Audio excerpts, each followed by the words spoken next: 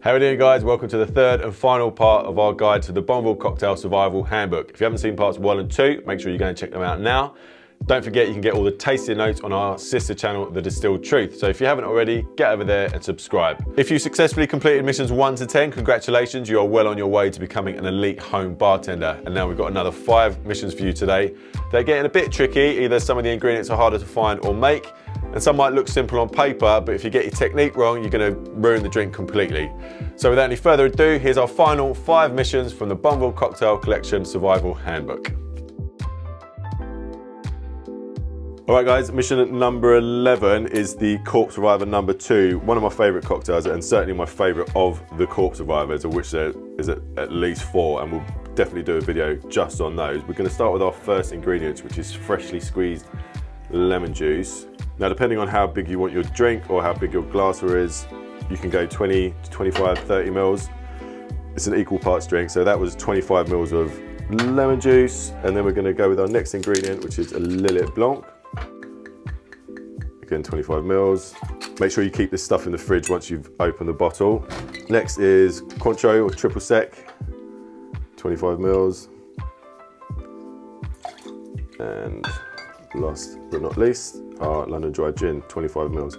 Incidentally, there's a bit of an argument whether Lillet Blanc is the correct ingredient to use in this, because the original ingredient was Quina Lillet, which that's kind of the modern day version of, but a lot of people are saying that Cocky Americano is more closely related in flavour to the original Quina Lillet than Lillet Blanc. Hope you got that. Try them all, decide for yourself. Right, we're gonna shake this up.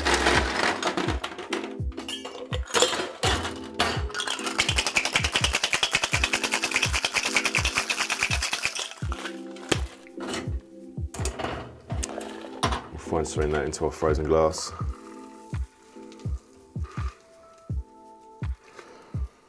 We've just got a couple more ingredients. Now, you could have added a dash of simple syrup to this if that doesn't quite balance well enough for you, but I am going to do something else just to give it a little bit of extra sweetness, just to get that balance right. So we're going to garnish this with a maraschino cherry, and I'm just going to get a bit extra of the cherry syrup.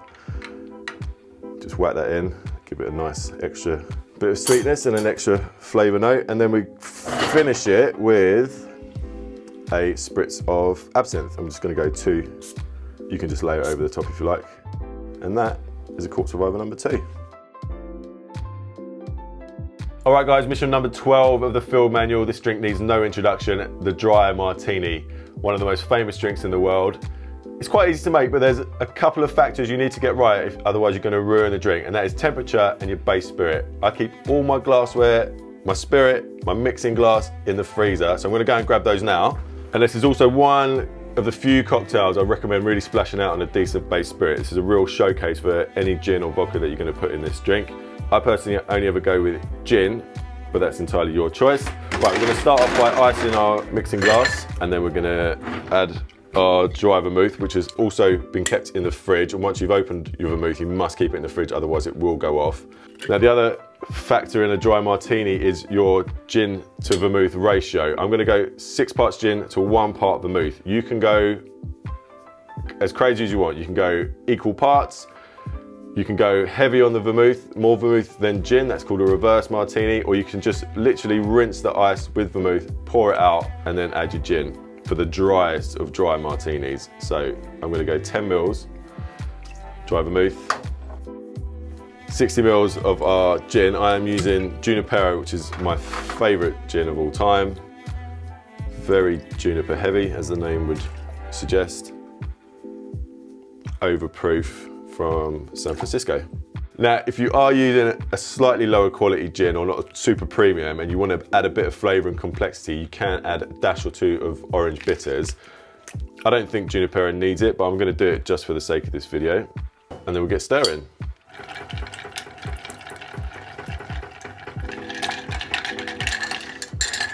Now, one note, because everything is so cold, you might need to stir it a little bit longer to get the level of dilution you want. You might not want any dilution, which is called a naked martini. You could just grab the gin out of the freezer, pour it into a glass, dash of vermouth, and go from there. But depending on how much dilution you want, you're gonna need to stir and test. That's almost right for me. I reckon that'll do it.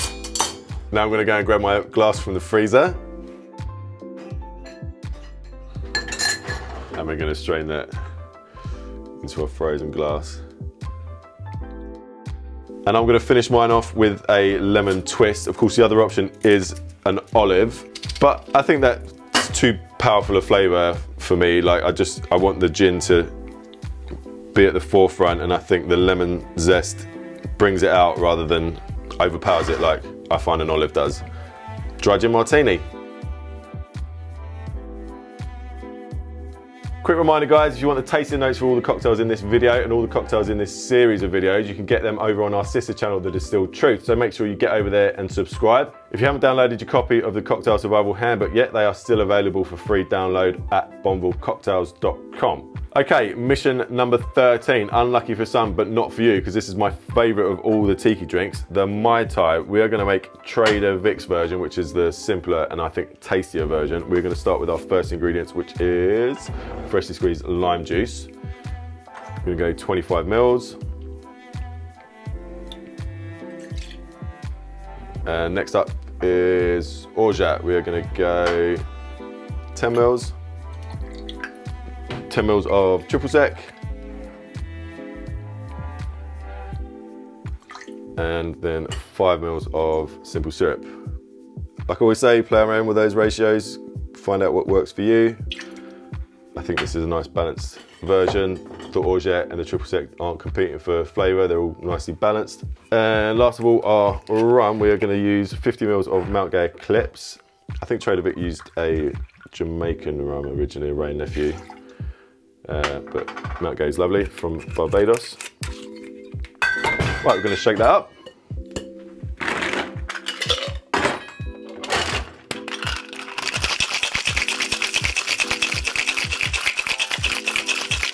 Don't need to go too crazy because we're gonna serve this one over ice. Right, I'm gonna strain this into a chilled rocks glass. So I'm gonna top with some cubed ice. And then I'm gonna finish with some crushed ice. It's not technically crushed, it's like nuggets. We don't have a nugget machine here at the Hideout anymore, unfortunately, but I found these awesome molds where you can get like these little ice nuggets that do the job perfectly. We'll put a link to them in the description. And that's it, we're just gonna garnish it. Got a paper straw there. Sprig of mint. Give it a light slap to release the aromas, but not too much because you don't wanna release all of them just yet. And then maraschino cherry, orange wedge, just lay that on top. And that is a Mai Tai. All right guys, the penultimate mission from the Cocktail Survival Handbook, and I think this is a true modern classic. This is by Sam Ross from 2005 at Milk and Honey in New York, the Penicillin. We're gonna start with freshly squeezed lemon juice, 20 mils. Next up, honey syrup. This is the same as we used in the last video, 2 parts honey to 1 part water, 10 mils. Next up, ginger syrup. Now I've made this by literally just juicing some ginger root in a centrifuge juicer and then taking that juice, straining it, and then equal parts ginger juice and caster sugar until the sugar's all dissolved. There are other ways of doing it, but I find this to be nice, consistent, gingery. 10 mils of that. And last but not least, our blended scotch. I am using a Siler from Compass Box. I'm gonna go 50 mils. Then we're gonna shake that up.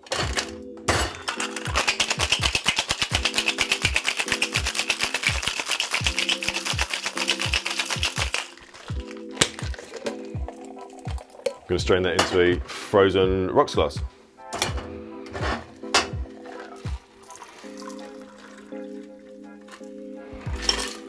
And then we'll just drop in 1 big ice cube. We'll finish this. So in here, we've got another atomizer, and I have got another Compass Box whiskey. This is called Peat Monster. So you need a spray of peated scotch over the top. You can, again, just layer it. I think this is a bit more consistent, so you just get the nose of the peat rather than it overpowering the drink.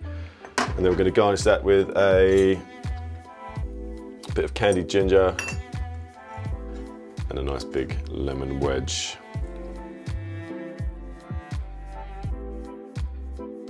And that's the penicillin.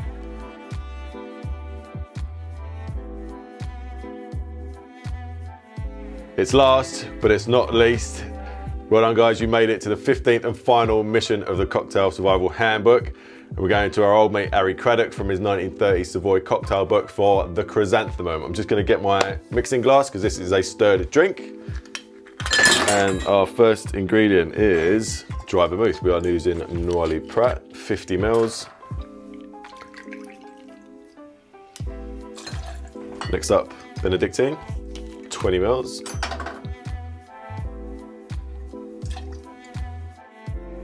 Absinthe. I'm going to say 5 to 10 mils depending on how strong your absinthe is. This is quite a pokey one, so we'll go, let's go 7.5. And just to finish off, some orange bitters. We'll go 2 dash. And give that a stir.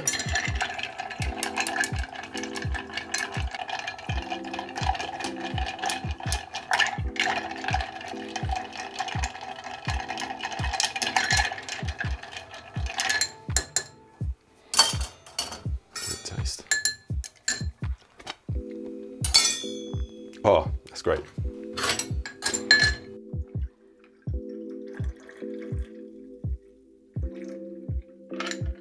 We'll finish that off with a big zest. And that is mission accomplished, chrysanthemum.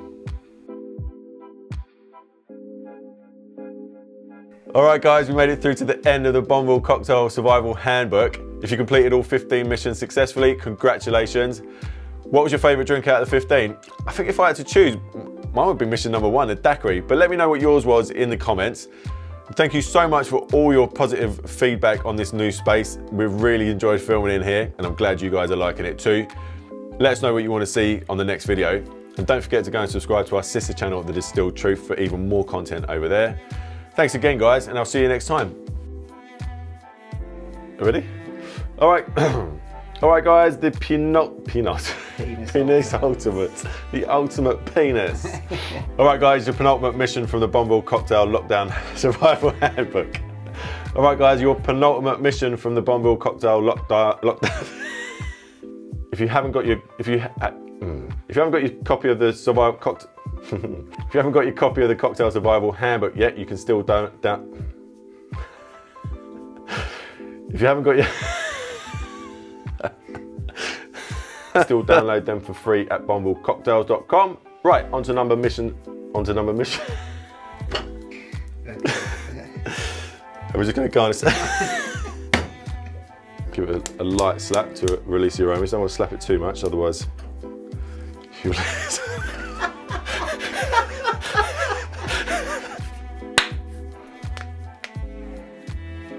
What did I just say? Yeah, I reckon that'll do it.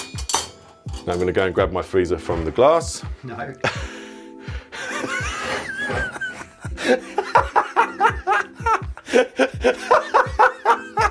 Now if you are using a bit of a lesser quality gin and you want to add a bit of flavour and complexity to it, you can add a dash of orange bitters. I don't think this one needs it, but I'm going to do it just for the sake of this video.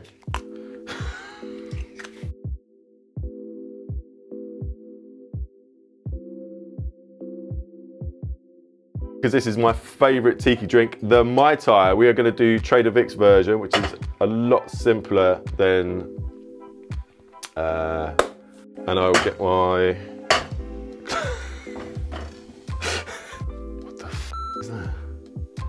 What's it? Like a hair or something. Did you catch it?